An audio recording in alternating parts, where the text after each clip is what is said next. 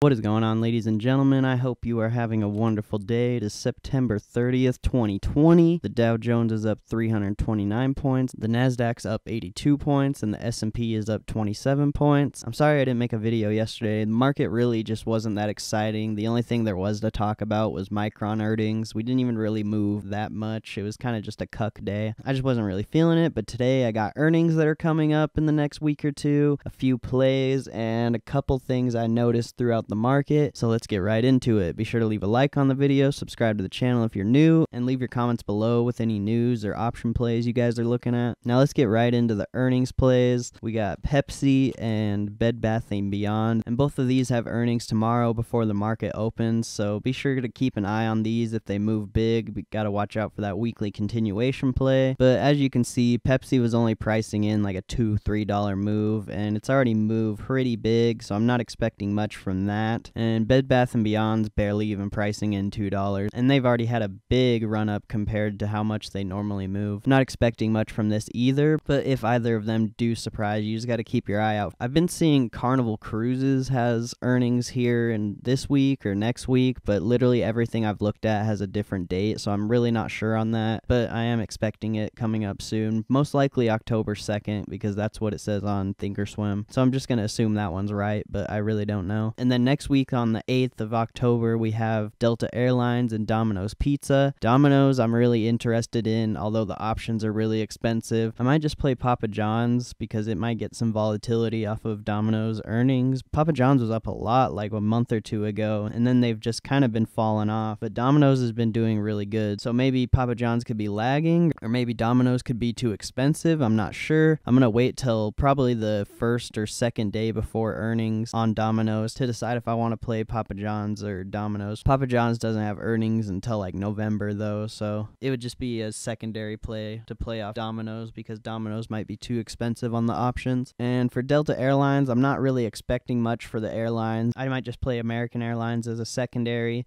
maybe get like a Boeing yearly. I'm not really sure. It just depends what the option prices are. I'm not going to get into those plays this week, so I'm just going to be keeping my eye on them. Now today was a pretty interesting day because we were killing it all day, and then we had a pretty big sell-off here at the end of the day, and here at the bottom of the sell-off I was able to pick up a couple Coke options, and with those I was able to flip them out real quick and make a contract free. So if Pepsico goes insane on earnings, maybe they have like crazy drink numbers or something, maybe Coke will gain some volatility off of that and start running up. But I got a next week like 51 play, I believe. I got 3 of them at $11, and then they shot up to 17. I flipped 2 of them out, so now I'm holding a play for free. I'm realizing with this flipping strategy it works really well, but you should probably buy more contracts if you are able to risk more money because it's just more beneficial. You're able to flip out of the contracts quicker and get your money back if you don't really want to hold them. That's kind of something I noticed on that. If I would have bought like 7, it could have been a lot better of a play because I could have maybe kept 2 or 3 options for free, or I could have sold them all out earlier and I wouldn't have had as much risk on the table while we could have possibly went another leg down. But I really liked that play. I thought it was really cool. That's just something I learned from it. The more contracts, the more you can kind of manage your risk even though you're putting more risk on the table. Just keep that in mind. I was going to get in McDonald's puts right before it dropped because McDonald's has been super volatile on the downside lately. Whenever we have these sell-offs, they've just been killing it more than any of the other food type stocks, I would say, besides Beyond. Beyond's going insane right now. Kind of missed the train on that, but I was looking at these 207.5s right before the drop happened. They were like $25 because the spreads were pretty wide, and they ended up hitting like $50 at the end of the day. I know the spreads say 32.44 right here, but this thing actually ran up. I think the spreads were like 40 something and then like 52 or something on the ask at one point. So just another stock to look at if we ever have one of these climbs again and we start selling off like this. You guys can keep your eyes on that because some of these options on McDonald's move pretty big. Even this 205, it was like $18, maybe even $15 before the drop, and then I think it went up to like 30 something. So pretty good flip right there. And if you bought multiple contracts, you could have possibly freed one out and just held it or whatever you wanted to do. There's so many strategies you can do in the stock market. I love it so much. So I just wanted to point that out to you. Watch Johnson & Johnson. They've kind of been everywhere lately. I'm looking to see more upside on Johnson & Johnson, but I wanted to get in this 152.5 play the past like week, and I could have got in it this morning for literally the lowest price it's been, like $30, and then it shot up all the way to 60. Oh no, it went up to like 70. So that was a really awesome call play. On the debate last night, Trump shouted out Johnson & Johnson and Moderna and a few other companies. I don't really remember which ones, but Johnson & Johnson got a lot of positive movement from that, I can see, even though they were already kind of on the way up anyway. Keep an eye on Dollar Tree as well. The play I was looking at last week, this 92, I can't remember if it was an October 9th or 2nd, but the October 9th one hit like $200 and the October 2nd one hit over 100, so that was a really awesome play from last week, but unfortunately we didn't get into it. The spreads were super wide, but I really liked that one. I always think it's cool when I think a stock can go up to a certain price and the options are kind of in a favorable price range, but I still kind of predicted it even though I didn't buy it. I don't care if it leaves without me. I just like watching the move, even though it doesn't really do anything unless you actually play the play. And yeah, I've watched Apple, Microsoft, Facebook. Apple and Facebook have been killing it. I'm kind of surprised about Facebook. I should have known it was lagging behind all the other tech stocks, but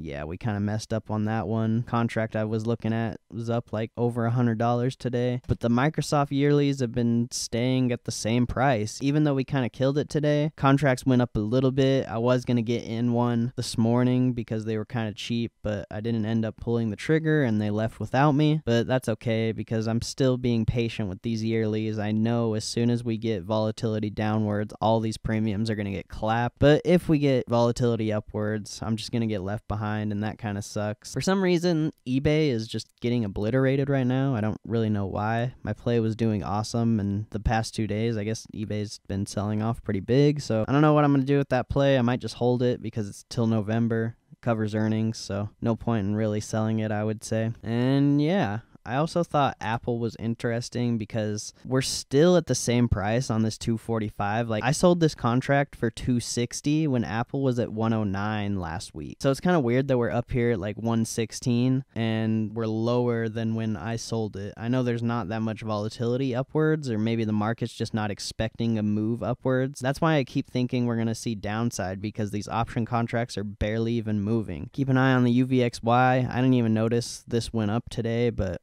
it ended up spiking a little bit, probably because of the sell-off right here. The UVXY was going up even before the sell-off. As you can see, the sell-off wasn't until 210, and the UVXY was steadily going up all the way since like 12 o'clock. So that's kind of interesting. Keep your eyes on that. So yeah, that's pretty much everything. I hope you guys enjoyed this video. Be sure to leave a like on it. Subscribe to the channel if you're new. Leave your comments down below. Any news, option plays you guys are looking at.